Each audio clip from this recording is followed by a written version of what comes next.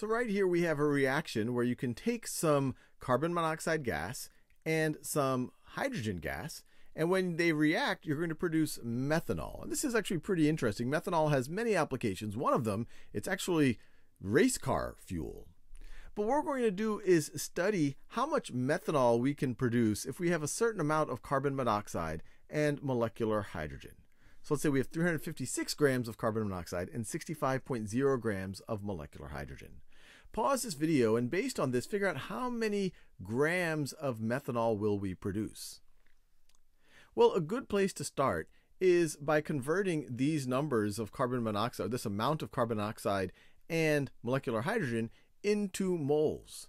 And so to do that, we can take out a periodic table of elements, and the molar mass of carbon monoxide, you can look at the molar masses of carbon and oxygen and add them together. So 12.01 plus 16, that is going to be 28.01 grams per mole. And if we want to convert to moles, we're going to have to multiply this times moles per gram. And so for every 1 mole, we just figured it out, 28.01 grams. And this is going to be approximately equal to 356 divided by 28.01 is equal to, let's see, and we have 3 significant figures here and 4 here, so I'll round to 12.7 moles, approximately 12.7 moles. And then we could do the same thing for the molecular hydrogen.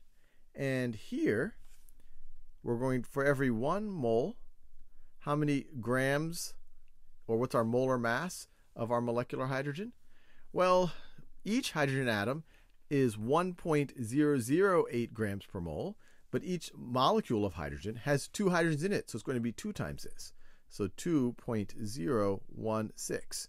2.016 grams per mole, or 1 mole for every 2.016 grams.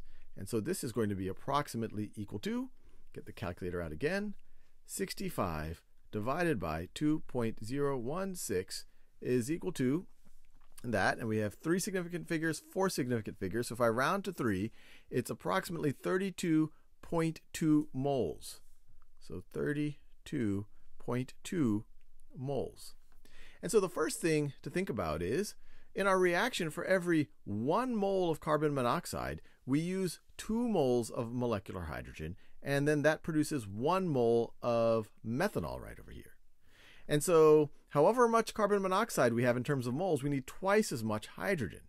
And so we see here molecular hydrogen.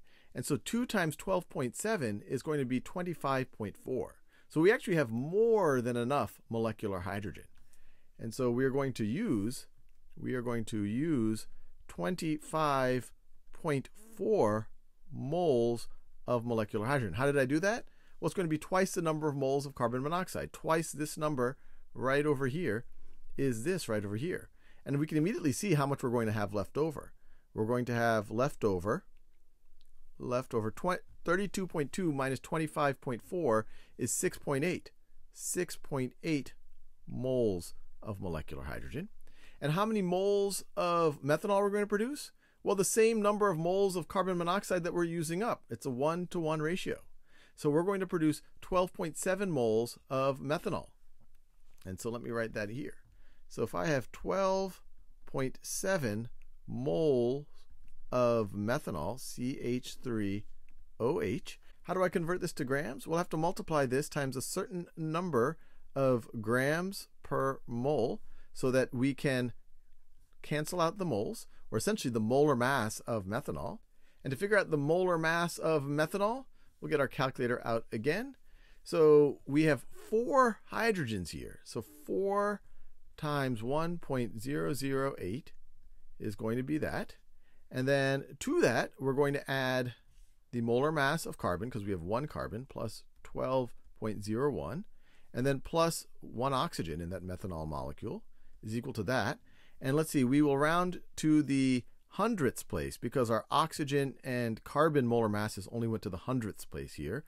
So 32.04 grams per mole. So we have 12.7 moles times 32.04 grams per mole will tell us that we are going to produce that much methanol. And let's see, we have three significant figures, 4, so I'll round to 3. So approximately 407 grams of methanol.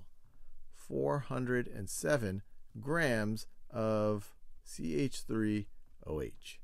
Now the next question is, what's the mass of hydrogen that we have left over? Well, we just have to convert our moles of hydrogen that we have left over to grams, 6.8 moles of molecular hydrogen, times the molar mass here in grams per mole is just going to be the reciprocal of this right over here. So times 2.016. 2.016 is going to give us this right over here. And if we were rounding to two significant figures, which I have right over here, that is going to give us approximately 14 grams. Approximately 14 grams of molecular hydrogen is left over. Left over. So we used a good bit of it. We used about 51 grams, and we have 14 grams left over. And it was carbon monoxide that was actually the limiting reactant here.